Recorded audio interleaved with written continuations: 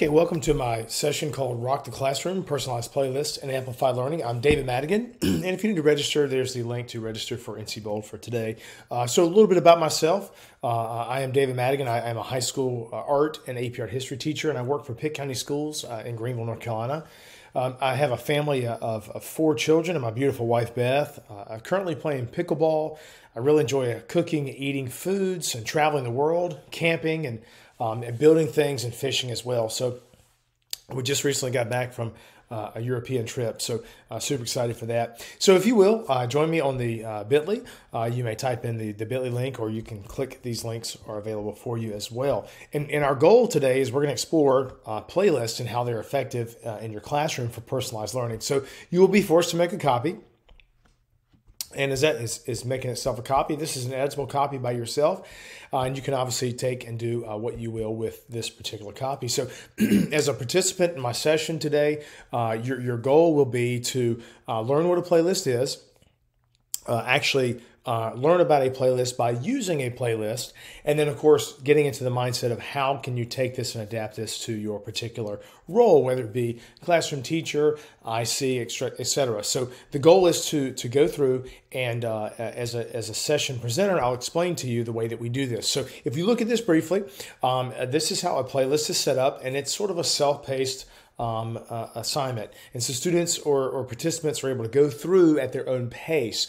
There's independent work, there's some small group work, there's some one-on-one work with the teacher or the presenter. And so you'll kind of get an understanding of how that works. So if we take a look, there's a pathway, and that's on the left. That's exactly how you'll kind of navigate through the playlist. And then the second area, the directions, that sort of explains to you what you'll be doing with that particular pathway.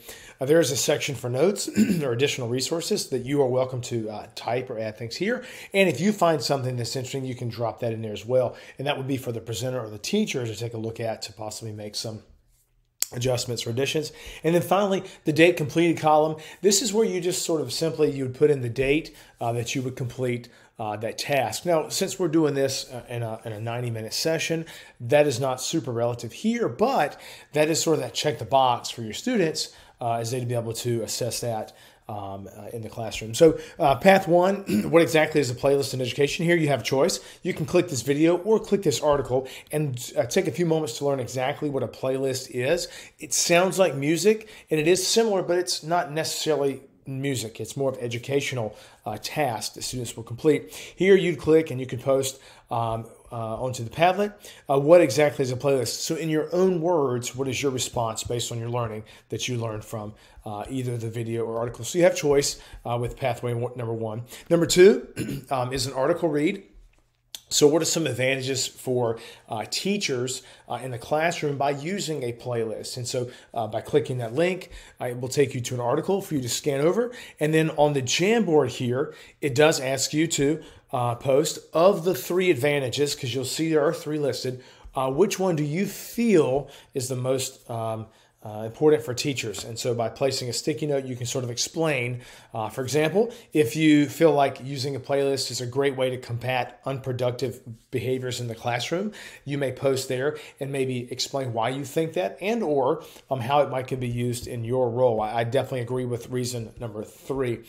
So once you get that completed, if you will, here's what we call Madigan Minute. So I'll be in the area, in the classroom or the room in which we're presenting in, and here's where you would actually get up from your seat and you'd come see me, and I've got a question for you. And for this particular one, this is more like a get-to-know-you question, so you'll choose. You'll answer the question, I'll answer the question, and then you'll head back to your seat. Now, you might be thinking this is kind of cheesy. However, in a classroom setting, how could you use this as an enrichment activity or things such as that? So that's kind of the idea. But for me, it's more of a get-to-know-you question for this particular session. Number 3, you explore some samples. Here, I've given a hyperdoc and a traditional playlist sample, which in fact, what we're looking at right now is a traditional playlist. And a hyperdoc is another way to organize this information to make some independent and personalized learning. So just simply have a chance to explore. And then in the column, the notes column to the right, you'll respond, which format do you feel like is more accommodating to your role? Okay, number 4, your task here is to actually vote. So you will vote on this link here, and you will choose whether you think a traditional playlist, a hyperdoc format, neither format or both formats would work for your role. We're just going to collect some data to see what we feel like is beneficial for us. You can click the link or you can use your phone and scan the QR code. We're trying to make this accessible to all. Number 5, we'll take a brain break. So here's where when you get to this point, you would hop up and come over to a different station in the classroom. And I have a word search that's a variety of words dealing with playlist. Again, this is something that's sort of just a small individual activity for this particular session, but always be thinking, how could you adapt or change this to modify for your particular role to engage student learning, individually, whatever your subject and or content area may be. Here, number 6, I'd like for us to check the voting results. So by this time, there should be some updates on voting results we should be able to take a look at, and that's a running voting result list. Okay. When you get to number 7, here are blank documents, hyperdoc blank and a playlist blank. And I'm going to click on the hyperdoc blank for this particular recording just so we can take a look. And of course, making yourself a copy. And you can continue to make multiple copies. So here I've included sort of a type over. You're welcome to take this and run this for what you wish.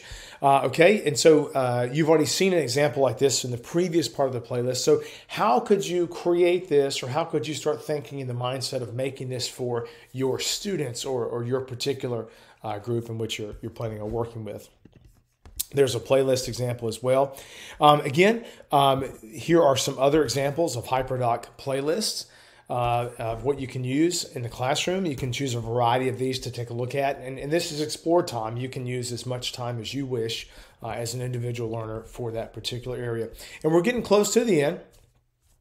We do want to make sure we have some planning time. So you have choice here. For this particular part, you can either use my document or you can grab a printed copy, because I'll provide some paper copies for those people who are interested.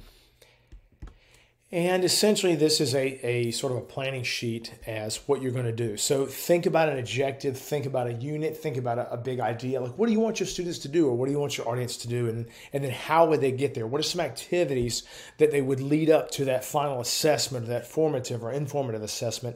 And here's where you have a chance to really think about exactly what's going to go down. And from this planning sheet, you would better take this content and plug it into a traditional playlist or plug it into a traditional hyperdoc. And that's the idea. Here's the great news about these. These are renewable. These are reusable. You modify these after you teach them a couple of different times, and they're great resources that are continually used by teachers. Number 10 will be share out. Take a moment and simply share out your ideas with another participant from items 8 and 9. So what are some ideas that you had from number 8 and 9? Simply just share individually there. Number 11, we'll have a chance to debrief as a large group. And then number 12 is an opportunity for you to fill out the NC Bold evaluation based on this session here. And then finally, as an enrichment activity, number 13 would be optional. I've included a screencast that I made years ago explaining how I use a playlist in my classroom. And again, these enrichment things would be on a playlist for those students who finish early. And there could be a variety of things, hands-on activities associated with that. So thank you for entertaining my session. I hope you have a chance to make a great playlist, either a traditional one or a hyperdoc for your classroom or for your role. I guarantee you'll use these and continually use these in your education time. Thank you.